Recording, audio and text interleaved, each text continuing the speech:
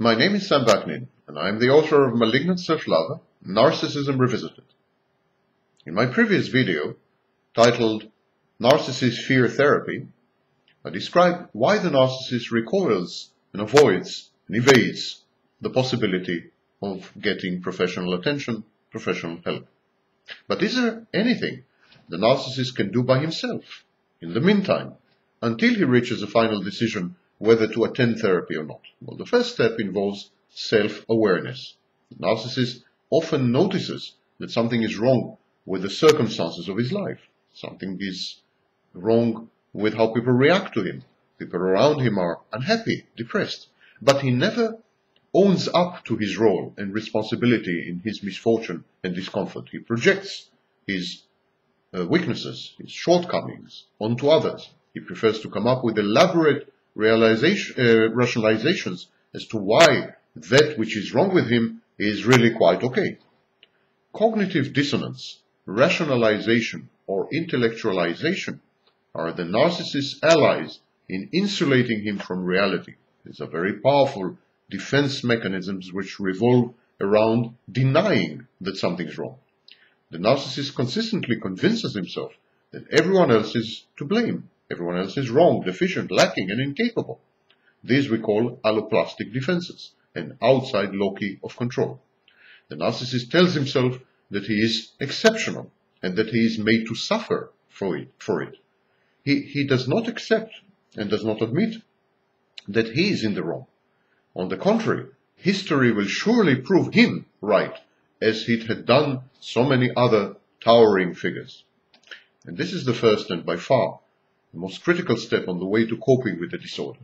Will the narcissist admit, be forced or convinced to concede that he is absolutely and unconditionally wrong, that something is very amiss in his life, that he is in need of urgent professional help, and that in the absence of such help, things will only get worse?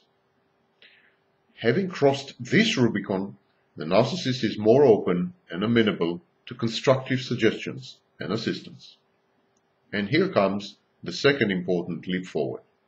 This is when the narcissist begins to confront a more realistic view of himself. A good friend, spouse, therapist, parent, or a combination of these people can decide not to collaborate with the narcissist's confabulations anymore, to stop fearing the narcissist and not to acquiesce in his folly any longer.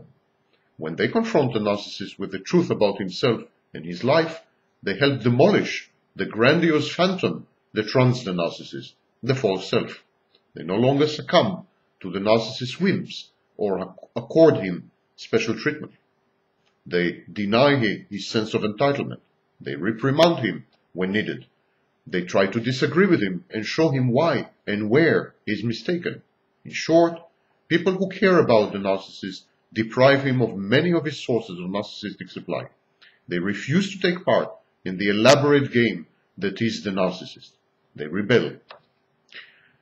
Then comes the third phase. The third phase is a do-it-yourself element. It involves the decision to commit to a regime of therapy. This is a tough phase. The narcissist must not decide to embark on therapy only because he is currently feeling bad, mostly due to a life crisis, or because he is subjected to pressure by family or peers, or because he wants to get rid of a few disturbing issues while preserving the awesome totality. These are all wrong motivations for going to therapy. The narcissist's attitude towards the therapist must not be judgmental, cynical, critical, disparaging, competitive, or superior. The narcissist must not view the therapy as a contest, a tournament, a mind game, or a power play. There are many winners in therapy, but only one loser if it fails, the narcissist. The narcissist must decide not to try to co-opt the therapist, threaten him, intimidate him, or humiliate him. In short, the narcissist must adopt a humble frame of mind. He must be open to new experiences of encountering one's self. Finally, the narcissist must resolve to be constructively and productively active in his own therapy, to assist the therapist without condescending, to provide information without distorting, to try to change without consciously resisting. The end of therapy is really only the beginning of a new, more vulnerable life. And this terrifies the narcissist. He knows that maybe he can get better, but he can rarely get well. He can never heal. The reason is the narcissist's enormous, lifelong, irreparable, and indispensable and irreplaceable emotional investment in his disorder. The narcissist disorder serves many critical functions, which together maintain the precariously balanced house of cards that is the narcissist personality. The narcissist disorder endows the narcissist with a sense of uniqueness, of being special, and it provides him with a rational explanation of his behavior. Most narcissists reject the notion or diagnosis that they are mentally disturbed. Absent powers of introspection and a total lack of self-awareness are part and parcel of the disorder. Pathological narcissism is founded on alloplastic defenses, the firm conviction that the world or others are to blame for one's behavior.